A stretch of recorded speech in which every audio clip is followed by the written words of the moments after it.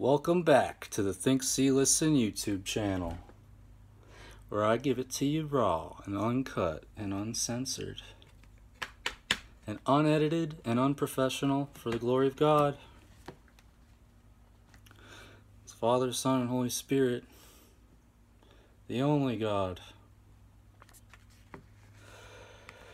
We are going to continue reading Love Your Enemies by Heiromonk Gregorios of Mount Athos. This is a beautiful little book filled with wisdom. We'll backtrack a little and just continue where we left off. The following incident confirms St. Paul's words. A certain priest called Gregorios was good friends with a layman named Nicephorus. However, due to some misunderstanding, their friendship turned into unquenchable hatred. Nicephorus quickly recovered from this passion, and despite the fact that he was not at fault, he accepted full responsibility for the misunderstanding and made every effort to effect a reconciliation with Gregorios. Unfortunately, however, Gregorios would not even hear any reconciliation. Shortly thereafter, a persecution flared up, and Gregorios was arrested. They began interrogating and torturing him, but he did not deny his flesh, and thus it was decided that he would be executed. Nicephorus, upon learning that Gregorios would tread the martyr's path, thought that this was the appropriate moment to realize his desire for reconciliation. He made an unexpected appearance before him, fell at his feet, and pleaded with him. Gregorios, however, did not even turn to look at his friend, who lay prostrate before him. At that moment, the grace of God abandoned him. When Gregorios arrived at the place of his execution, he appeared confused and asked why he was being put to death. He was told, "Because you do not make sacrifices to the gods."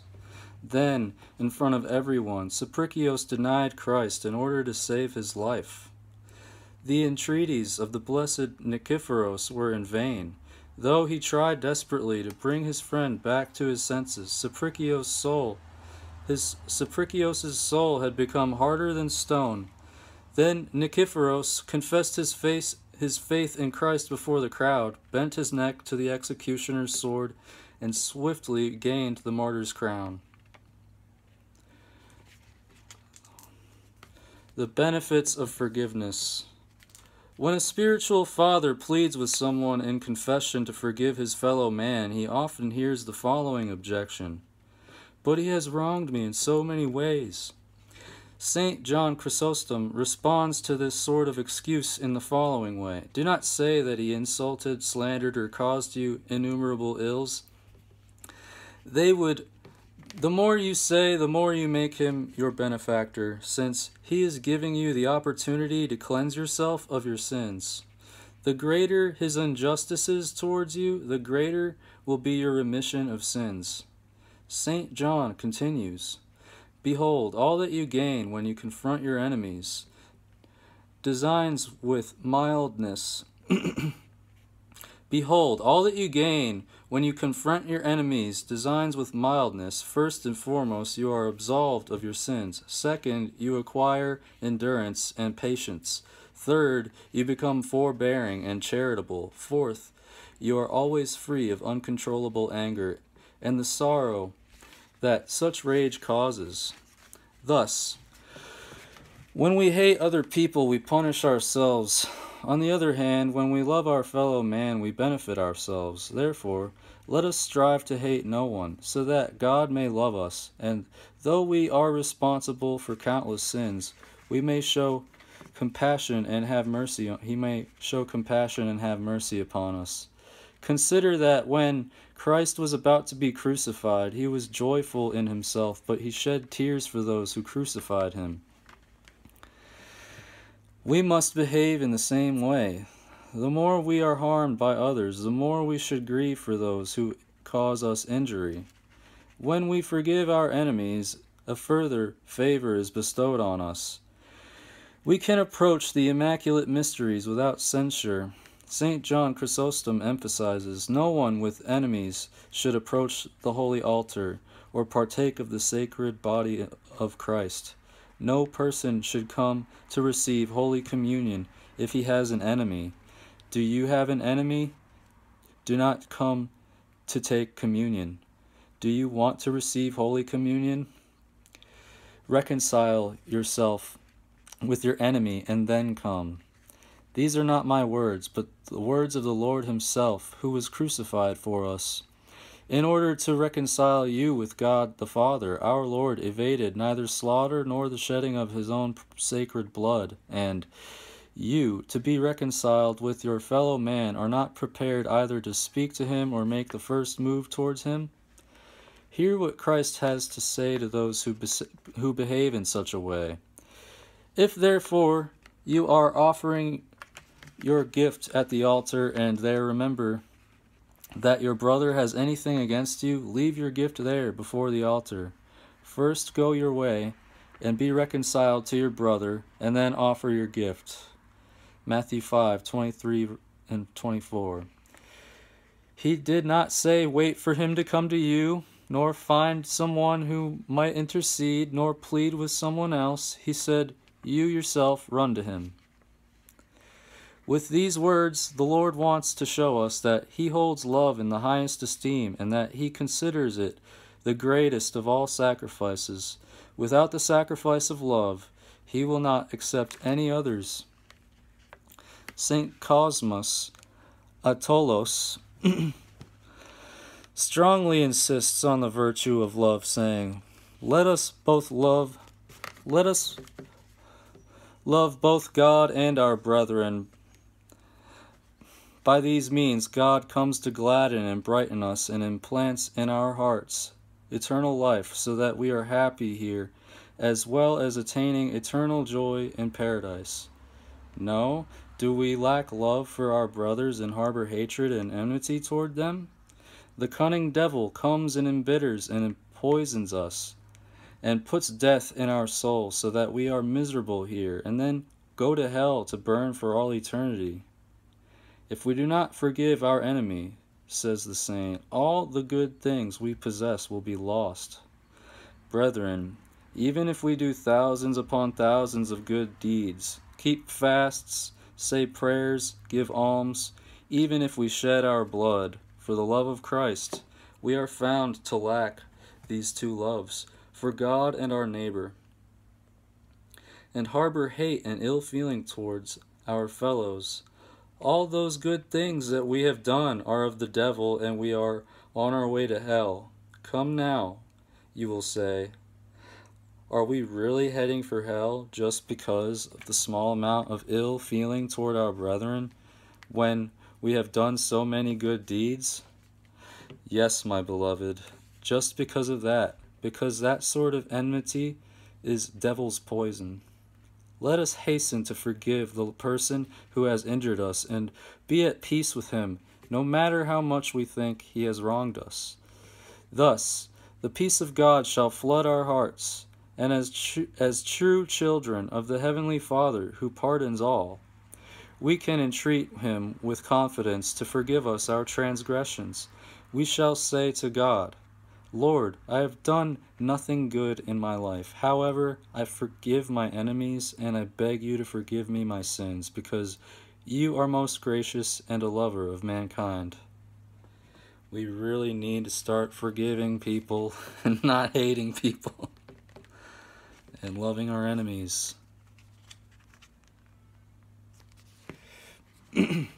All faithful Christians comprise the one body of Christ. Therefore, one of the faithful is a member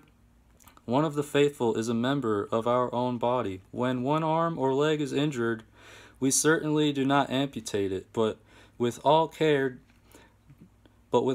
do whatever we can for its healing. We must deal in the same way with our brother who wrongs us, goaded as they are by the devil, just as we treat a part of our own body that is sick and painful, so must we treat a spiritually sick brother who, under the devil's influence, wrongs us or curses us and causes us pain. A certain saint says, He who has a compassionate heart affords thereby joy and benefit first to himself and then to his neighbor. In exactly the opposite way, malice wears down and torments the one possessed by it. We imitate God. The greatest good bestowed on him who loves his enemy is that he becomes similar to God. Christ said, Love your enemies, and you will become like your heavenly Father. Love therefore your enemy, and become similar to God, says St. John Chrysostom. Let us examine a little further how cultivating the virtue of love for our enemies can help us attain likeness to God. He who wants to imitate the Lord follows his command. Therefore be merciful, even as your Father is also merciful. Luke 6:36. Because there is nothing that makes us more like unto God than forgiving those who do evil and wrong us. In Christ's Sermon on the Mount, he referred to the Mosaic commandment, an eye for an eye, and spoke of love as the perfection of the commandment. Love your enemies, bless those that curse you, do good to those who hate you, pray for those who mistreat you and persecute you. Matthew 5:38-44. So John Chrysostom says, with regard to this teaching of Christ's, do you see how many steps he has climbed and how he has led us up to the very summit of virtue? First, never be the first to wrong someone. Never. Second, never seek equal retaliation. Third, do not inflict the same injury that yourself suffered, but remain calm. Fourth, offer yourself up to injustice. Fifth, be willing to take on much more than is demanded by the person injuring you. Sixth, do not hate the one who has injured you. Seventh, moreover, love that person. Eighth, do good to him. Ninth, and pray to God for him. Do you see the magnitude of this spirituality? This is the reason why it has a glorious reward, because the command given was so important, requiring a brave soul and great zeal. He established a reward for it, which up until that time had not been contained in the Beatitudes. That is, that we would become like God, insofar as is humanly possible. Christ said that the love that defines us as children of God is the love we have for our enemies. Love your enemies, and you will be children of the Most High. Luke 6:35. A person who recites the Lord's Prayer calls God Father, while adding that he has forgiven those who have trespassed against him. If he has not forgiven nor loved his enemies, then he speaks falsely and has no right to call God Father. Hardcore, man. We gotta love our enemies. To love those who have wronged us is authentic love, and it is this that shows us to be imitators of Christ. Who delivered himself to be crucified in order to save us, who had become his enemies. St. Paul the Apostle invites all those who want to imitate God to copy this extreme love. Be imitators of God as beloved children. Walk in love, even as Christ also loved us and gave himself up for us. Ephesians 5:1-2. Since we are God's beloved children, we are duty-bound to imitate our Heavenly Father. Thus we must adhere to the kind of love that moved the Master Christ to deliver himself up for our sake. Therefore, when we do good to our enemies rather than our friends, we must become true imitators of Christ, our Master, since it was for the sake of his enemies that he delivered himself up. Christ's love extended to all people, even to those who crucified him. When the unjust judges condemned him to death, he accepted the verdict in silence. And when the penalty was carried out and he was nailed to the wood of the cross, not only did he not stop loving his murderers, he even besought his Father not to punish them for what they had dared to do to his only begotten Son. He did not merely beseech, he even apologized on their behalf with words of love and mercy. Father, forgive them, for they know not what they are doing. Luke 23:34. And so says Saint Nicodemus, when you have an enemy who has wronged or abused you, remember the Lord's words and forgive your enemy with all your heart. These words spoken by the Lord on the cross reveal his infinite long-suffering. Saint Gregory of Nyssa writes, shackles and floggings, blows to the cheeks, a face covered in spit, a back crisscrossed by beatings, an irreverent court, the cruel verdict, the soldiers' mockery, sarcasm, and cursing, the nails, gall and vinegar, and all those hideous things that were done to our guiltless Lord as repayment for us, for his many and varied benefactions. How did he confront those who did all these things to him? Father, forgive them, for they do not know what they are doing. Could he not have brought down the heavens upon their heads, or caused a rupture in the earth to swallow up his slanderers? But he suffered all these things with gentleness and forbearance, and by his own example ordained that you should practice forbearance in your life. Saint Simeon, the new theologian, explains how to imitate divine love. Do good to your enemies and love them like friends, like real benefactors. Pray for all who want to harm you. Love everyone equally from your heart, and offer your love every day for the benefit of all. These things will make you a follower of the Lord and will distinguish you as a true icon of the Creator and a model of divine perfection.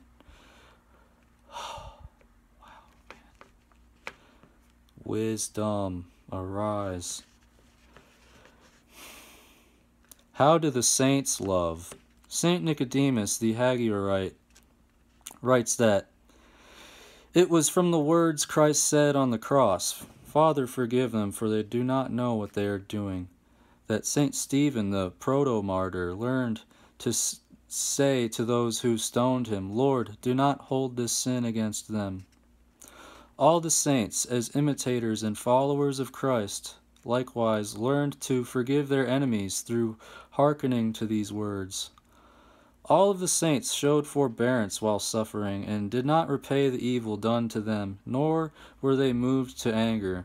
Though they were murdered, stoned, burned, drowned, or sawn in two, yet they were forbearing towards their tormentors and prayed that they might be forgiven. Love opens up the way to sainthood. In like manner, when the saints become perfect, they all attain to this perfection, and by the superabundant outpouring of their love and compassion upon all men, they resemble God. The saints aspire to possess the following quality in order to be like God: perfect love towards their neighbor. When a man acquires this love together with it, he is clad with God himself. Let us refer to some specific examples from the lives of the saints. Saint Dionysios of Zakynthos was a vivid example of supreme love. He was abbot of the monastery in Strophades. His